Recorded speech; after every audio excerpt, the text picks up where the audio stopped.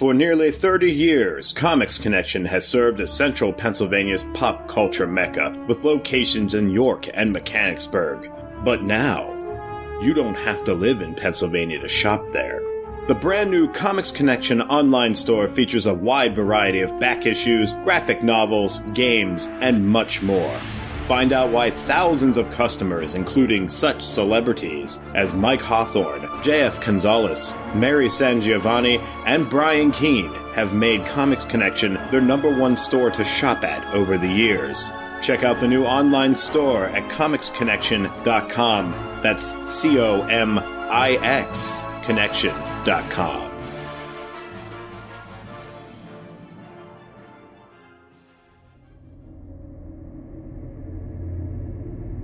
That is not dead which can eternal lie, and with strange eons a podcast shall rise. H.P. Lovecraft, Weird Tales, Ramsey Campbell, Cthulhu, Laird Barron, Silent Hill, Brian Lumley, Dagon. There's something sinister out there in the cosmos, and the tendrils run deep throughout the universe. Only one woman dares to traverse the web. Mary SanGiovanni, who once again is up to cosmic shenanigans. Hi folks, welcome to Cosmic Shenanigans. This is Mary SanGiovanni, and as always, I am up to shenanigans of cosmic proportions, and looking very much forward this week to bringing you a story called Lesser Demons by Norman Partridge. Lesser Demons, the story, first appeared in Black Wings, New Tales of Lovecraftian Horror, edited by S.T. Joshi, and it's currently included in a collection from Subterranean Press by the same name, Lesser Demons.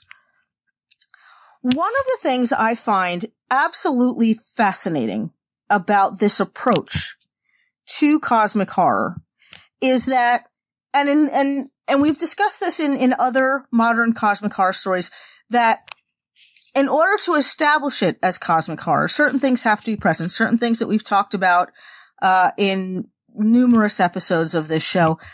But I think the true skill of modern cosmic horror authors working today is a lot of them can subvert certain things, certain tropes about cosmic horror and still have it be a cosmic horror story.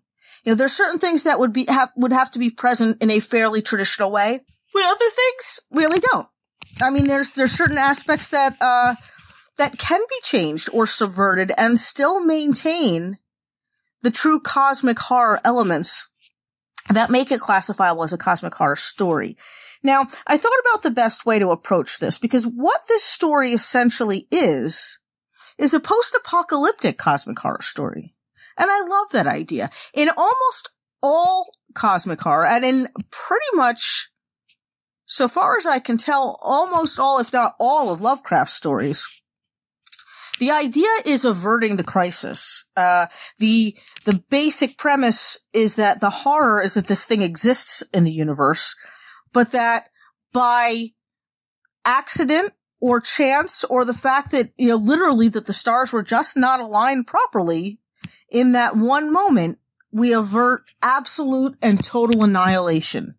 And that there's something kind of scary in that, and that it's that we come so close so easily to being completely and utterly destroyed.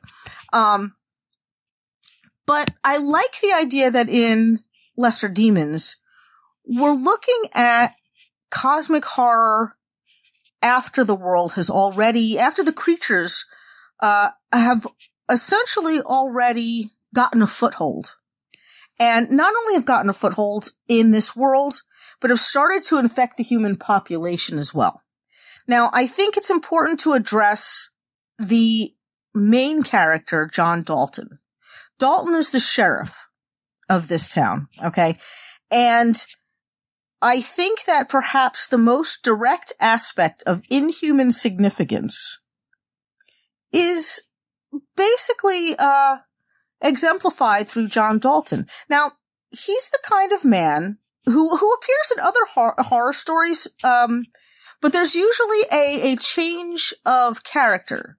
A lot of the hero's journey in stories anyway, in speculative fiction, and pretty much any kind of story, a lot of times with a male protagonist is to go from being fairly insular and I don't mean any negative connotation to this, but perhaps self-centered or self-preoccupied, to understanding a role of responsibility, of leadership, of taking on the mantle of becoming a hero. But there are an awful lot of characters in fiction that are very stoic and very stubbornly insistent on action over reflection and thought, which is almost the opposite kind of character that you'd see, at least in a Lovecraft story and in a lot of cosmic horror in general. John Dalton is an obstinate man. His continued refusal to understand what's going on. Now, that doesn't mean that he doesn't accept it. He has long ago accepted that the world that he is living in is dangerous and confusing and terrifying and lonely, and he's accepted that. But he refuses to really think too hard or reflect or try to understand why what is going on is going on. He is concerned only with surviving. He's accepted the monsters as beasts with a place in the food chain. He's accepted these ghoulish incarnations of humanity as just a natural part of the pecking order. And his only real concern is to stay alive. You know, it is basically that he has whittled down human existence into a kill or be killed attitude. He has absolutely no desire to look too far into how things came to be. And in fact, he seems to be resentful of anyone who does. This gives him a kind of, I guess you could call it anxiety, although he would never see it that way. But it's the kind of, I would say, driving force, the anxiety that stoic, old-fashioned man's men who survive by instinct and reflex are uncomfortable with. They don't want to think too hard about the sort of bigger questions in life, because they're men of action and not so much. It's not an impingement on their intelligence. It's I think a reflection of their comfort level, that to them the priorities, the important things in life are doing your job, staying alive, you know, and that's pretty much what John Dalton does. He has no sense of, you know, human companionship or loyalty, and at first that is fairly consistent with a kind of loner type like this. I mean, we're talking like the Mad Maxes of the world, you know, the lone gunman, you know, of the Old West, the Clint Eastwoods that ride into town, do what they gotta do, and ride out again. He has no concept of home as a sanctuary, okay? That does not exist to a man like this, just as it probably wouldn't exist to Clint Eastwood's, you know, unnamed cowboy, or to Mad Max. There is no home. There is no sanctuary. And we see this as evidenced by the ease with which he can burn homes or bases or safe houses to the ground and feel nothing about it. As I mentioned before, he has no real sense of, I don't want to say it's that he has no sense of loyalty. He has a sense of duty. And I think he does have a sense of loyalty to the, I think, all-encompassing idea of survival. But he has an almost feral approach to relationships with other people. They are okay so long as they don't get in the way. And when they get in the way, when they start to cause a problem, when they start to stroke that anxiety of thinking too hard, or trying to get too much deeper into truths and revelations that are uncomfortable, he reacts in a very feral sort of way. This is almost the exact opposite of one of the tropes of cosmic horror, that there's somebody who is pushing so hard for answers and truth and looking so hard for that esoteric occult knowledge that is their ultimate destruction. It's almost like he took that lesson to heart and is going, 180 degrees in the other direction. He does not want to know. And he finds that life can be expendable, even the lives of friends, if they threaten his survival or force him to look at any kind of deeper philosophical questions about the universe and what might lie beyond it. He doesn't want to know where these monsters come from, as strange as they look, as bestial and vicious and aggressive as they are. He doesn't want to know. The absolute horror with which the saliva of these monsters infects other people and makes them sort of ghoulish, which we're going to come back and talk about in a minute. He doesn't care why. To them, they have ceased to have any significance whatsoever. Certainly as human beings, and pretty much as anything important in his life once they are dead on the ground. There is no sense of individuality. There is no sense of specialness. Human beings are just cogs in the machine to him. Okay. So in that way, despite him being almost the absolute opposite of the general kind of protagonist we see in a Lovecraftian story, let's say, he absolutely epitomizes one of the crucial aspects of a cosmic horror story, in that he reaffirms over and over in little ways and big ways the insignificance of human individuality and human significance as any kind of special or individualistic kind of species or sentience in any way. He does not want to search for answers. And I think that over time, and maybe this has always been, but I think one of the things that makes humanity what it is that search for answers. That a way of life that only functions almost like an automaton. Wow, that was a tough one. Thank you. If you're functioning like an automaton or like some type of feral creature, some type of animal, okay? Because you're not showing compassion. You're not showing curiosity. There is no further development of intellect. There is no empathy or sympathy. It strips life of humanity. And it makes, these are the things, the compassion, intellect, curiosity, empathy. These are the things, maybe the only things, that make human contribution to the universe significant. Okay? So basically, he is just part of the machine. I mean, he says at one point that it feels weird to even say his name. We don't learn the sheriff's name until maybe, I think, 2/3 of the way through the story. He says it feels weird to even say his name, because a name is one of the most important symbols of individual identity.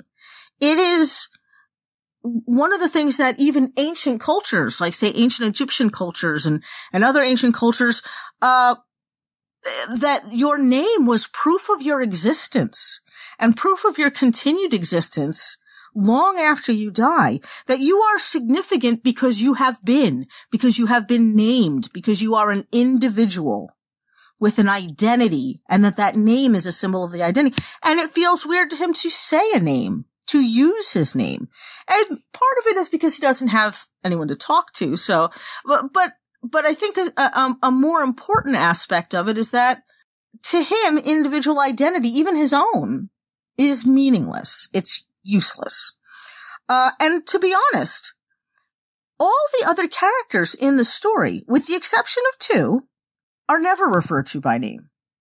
And the only two who are referred to by name, the only two that the sheriff does mention by name, are the two who happen to be looking for answers in the world, who happen to be looking for that deeper philosophical understanding that not only might help to be able to quantify and qualify the situation of the world, but maybe to fix it or to amend it in some way.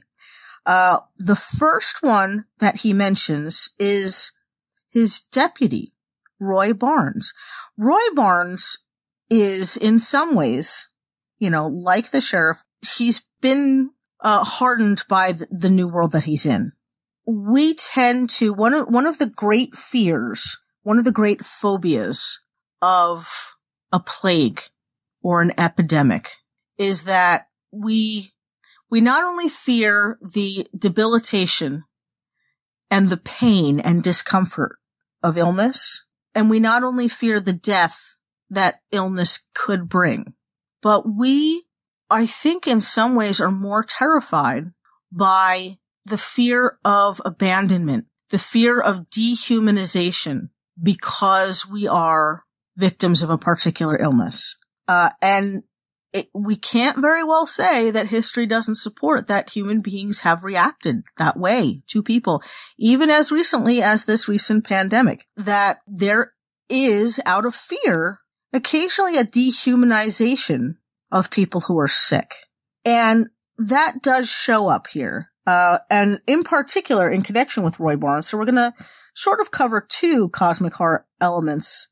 Roy is he's questing for knowledge. He wants to reverse the situation of the world, and he's not above experimenting to do it. Now, the problem with experimentation, this is what leads into some of the cosmic horror aspects of this, okay?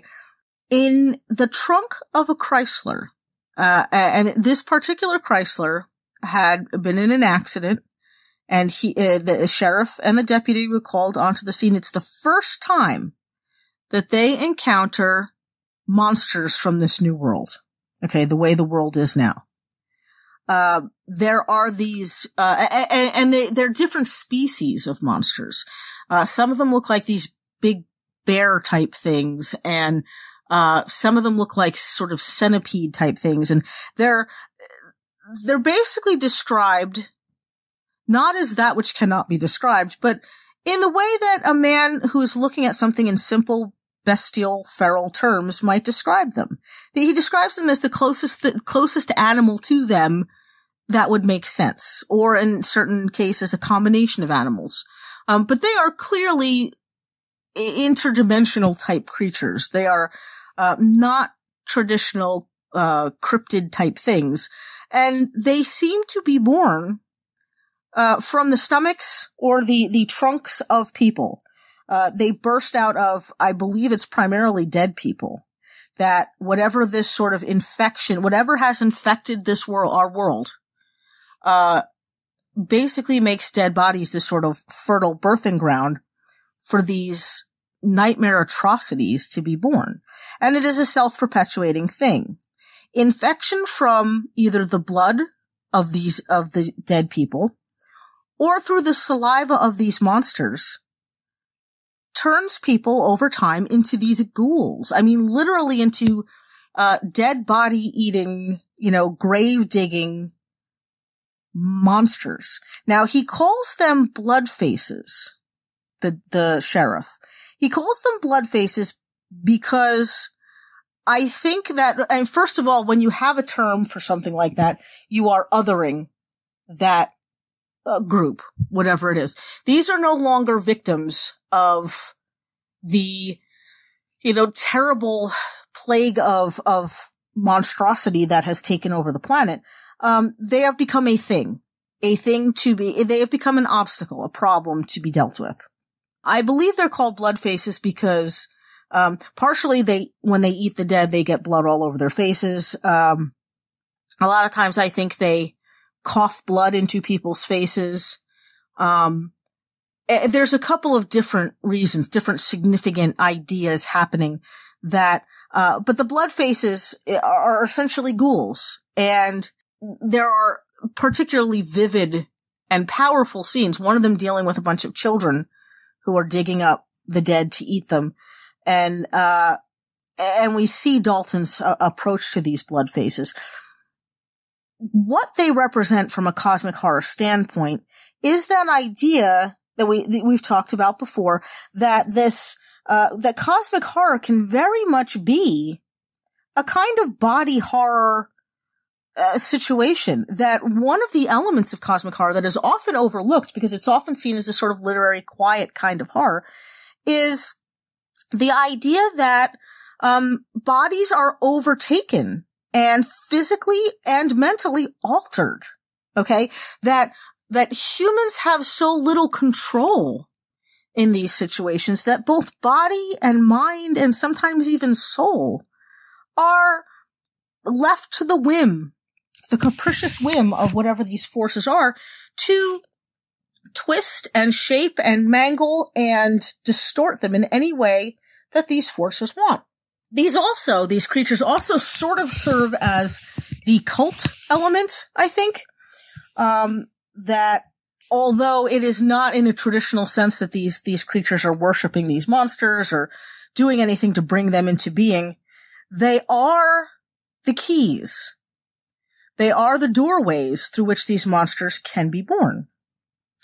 One of the things that I do find that is something of a deviation, although it might not have been in Lovecraft's work if he hadn't have been so racist, is the implication, particularly with these blood faces, given, and all we ever see to see this implication when you're reading the story, is how they react, the kinds of sounds that these creatures make, particularly if they're being hurt or captured or disadvantaged or inconvenienced in some way.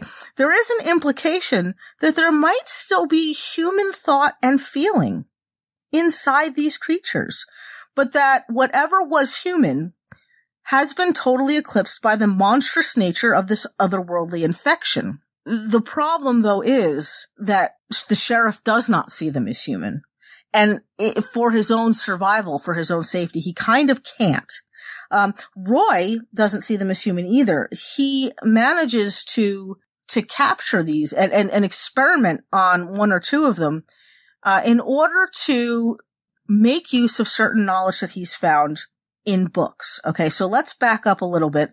Remember I mentioned the Chrysler, which was the inciting incident for the sheriff and the deputy in their first interaction with these creatures. The trunk of this Chrysler, from which these monsters and ghouls and whatnots emerged originally, at least as far as, the sheriff and the deputy have had contact with them, the trunk of the Chrysler had a number of books in it. The deputy, Roy, takes these books because he believes, as many cosmic horror and Lovecraftian protagonists do, that the answer to how things got started and to how they might end could be found in these books. And these books, the sheriff does admit are, I think the most we get out of them is that they're books, written in strange languages and with strange symbols and whatnots, and unpronounceable words. And that some of the words in these books are also the same unpronounceable words that are carved into the faces and bodies. And again, this is another source of the blood on the blood faces, that are carved into the faces and bodies of both these ghoulish and actual dead people. Okay. That a lot of the bodies from which these monsters burst forth are bodies that have these carvings of these unpronounceable words in them. Unpronounceable words is a fairly standard staple, I think, of cosmic horror. And it does add a certain, interdimensional, a magical, a cosmic horror-y aspect of origin to where these things come from. The sheriff absolutely does not want anything to do with the books or anything to do with Roy's experimenting. He does not want to see the rituals that Roy attempts to perform in order to stop things, to the point where he dispatches Roy. He shoots him and kills him because he told Roy no more of this, and Roy kept trying to find an answer anyway. So, in true cosmic horror fashion, Roy is ultimately destroyed by his quest for knowledge. Okay? But we have the books. We've got the unpronounceable words. We've got essentially our kind of cult in a way. And as I mentioned, we have monsters. We know that they are emerging from their other world through the bodies of dead humans. Okay? And where that other world is, what it is, none of that is significant to the sheriff. He does not want to know and does not care. It is suggested that there is a, quote, daddy among them, a force that is controlling them from another place. It is suggested that these things are emissaries, that these are servants, that these are essentially the lesser demons of this otherworldly place, and that maybe they are only clearing the way for some greater demons to come through.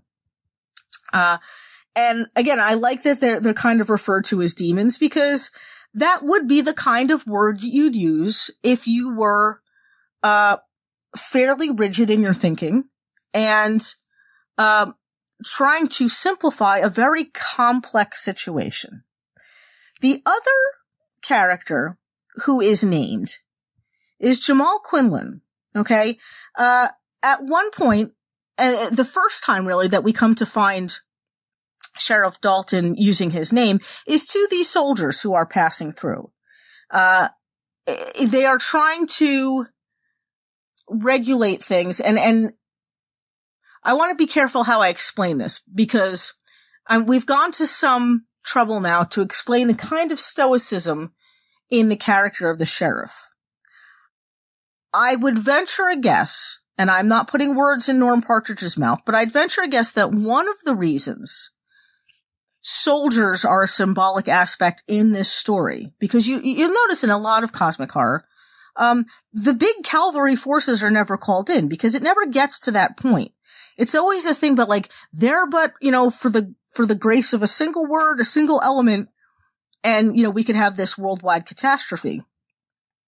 But because this is post-apocalyptic, and in most post-apocalyptic stories, we see humanity's response. And humanity's response is to bring in force to meet force. Soldiers are, they are brave and they are efficient, but soldiers are trained to do what they're told. Soldiers are trained that the need of the individual is far eclipsed by the greater good and the need of the group. And so individuality is not encouraged or nurtured in the soldiering mentality. Soldiers are basically given commands and are expected to follow those commands without question and without hesitation. And I think that in this particular case, given that it's a cosmic horror story, the presence of soldiers is meant in some symbolic way to reinforce the idea, as we discussed before, that individual identity is not significant. It does not matter. The soldiers he comes in contact with discuss with him this, the fact that the only thing that they literally say the only thing that matters is understanding how to kill them. Okay? They don't put much stock in scientists or ministers yabbering away about the problem.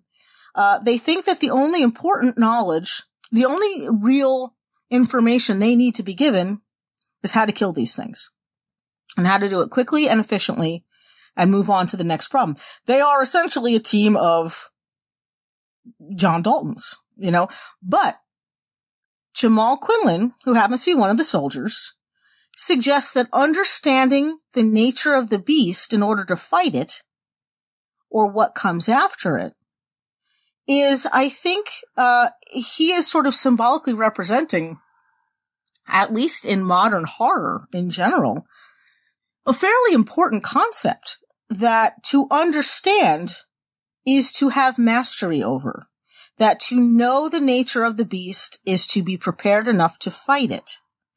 And this seems to be a concept that is at odds with his other fellow soldiers. They essentially ridicule him for wanting to know and understand what he is up against. Because as far as they're concerned, the why doesn't matter, just the how. And I think Dalton can relate to that it doesn't matter why they're here. It doesn't matter what they are. All that matters is how to kill them.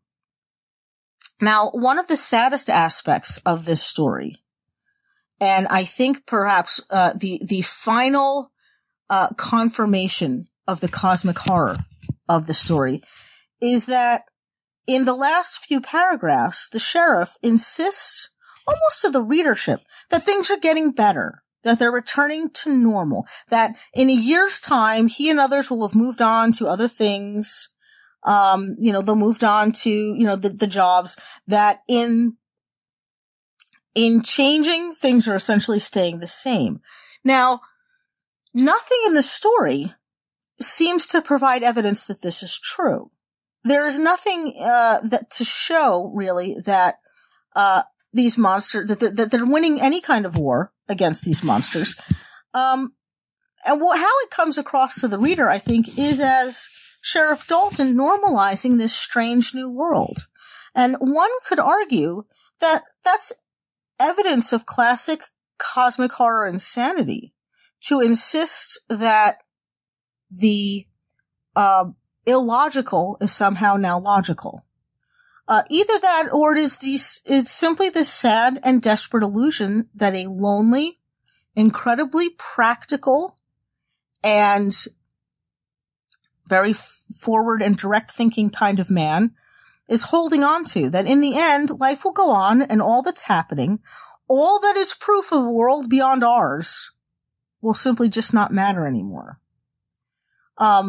If that which is the bigger picture than us, okay, that which is above and beyond us, if that ceases to matter, then in perhaps true nihilistic form, nothing matters, but continuing on until one ceases to do so.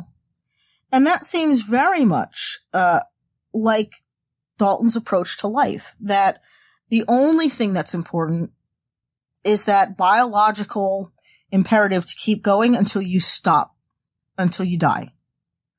As I mentioned throughout, Dalton goes to great lengths to avoid looking at the deeper meaning of this new world. And that includes, although this is sort of implied, that he lies to Washington, D.C. about noticing strangers coming through town back in May with strange things. And this would be pretty much the books in the Chrysler's trunk, dead children handcuffed in the back of a car, an iron trident. He glosses over those things. He confirms to the government officials that he never saw anything, never saw any indication that this world was taking the turn that it is. And one would think that, that he essentially embodies the ultimate nihilist, that he welcomes a sort of stripping away of humanity, and that he's okay with that what's left being an indifferent natural world, a nature that is totally indifferent, including indifferent survivalists who basically survive until the day they don't. To me, that's one of the ultimate cosmic horror viewpoints, is that, if basically all of this revelation of worlds beyond universes means nothing, then the only significance he finds in being alive is a sense of mundane nothingness. And I think that there is something so cosmic horrorly terrifying about an existence, a living without meaning. But that I think is that sort of underlying principle of a lot of cosmic horror, and a lot of some of the most terrifying cosmic horror, that in the end, even that which we reframe as significant to us means absolutely nothing. So that's our show for this week. But before I go, we have a special giveaway this week for fans of cosmic horror. Cereal Box, that's SERIALBOX, is offering one lucky listener a free download of Usman Malik's In the Ruins of Mohenjo-Daro, a, by all accounts, super awesome cosmic horror story that I'm really looking forward to covering on the show. Anyone who responds with a tweet to @CosmicHorrorPod, CosmichorrorPod on Twitter, with a suggestion of a cosmic horror story to review for the show, will be entered into a drawing. Now, you have until 7 p.m. Eastern Standard Time on May 25th, at which time I will be gathering names and drawing the winner. So remember, that is one free download for Usman Malik's In the Ruins of Mohenjo-Daro. You need to tweet @CosmicHorrorPod with a suggestion of a cosmic horror thing to review. It could be a short story, a novel, a movie, video game, whatever you think should be covered on the show. And you have until 7 p.m. Eastern Standard Time, May 25th. And then I'll be drawing a winner and letting the winner know.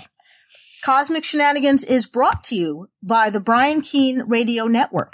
For advertising and booking, please visit briankeene.com and click podcast/radio. Thanks for listening, everybody, and I look forward to bringing you more Cosmic Shenanigans. Bye! For nearly 30 years, Comics Connection has served as Central Pennsylvania's pop culture mecca, with locations in York and Mechanicsburg. But now, you don't have to live in Pennsylvania to shop there. The brand new Comics Connection online store features a wide variety of back issues, graphic novels, games, and much more. Find out why thousands of customers, including such celebrities as Mike Hawthorne, J.F. Gonzalez, Mary SanGiovanni, and Brian Keene, have made Comics Connection their #1 store to shop at over the years. Check out the new online store at comicsconnection.com. That's COMIX connection.com. Cosmic Shenanigans is a production of the Brian Keene Radio Network. You can listen to this episode and all previous episodes for free on Spotify, Apple Podcasts, Stitcher, YouTube, Google Play Music, and wherever else podcasts are available. Cosmic Shenanigans is written and produced by Mary SanGiovanni. Our theme music is by Xander Harris. Our engineer is Matt Wilderson. Check out his books on Amazon.com. If you enjoyed this show, you might enjoy our other podcasts, The Horror Show with Brian Keene, Defenders Dialogue, and Grindcast. To advertise on Cosmic Shenanigans, visit briankeene.com and click Podcasts.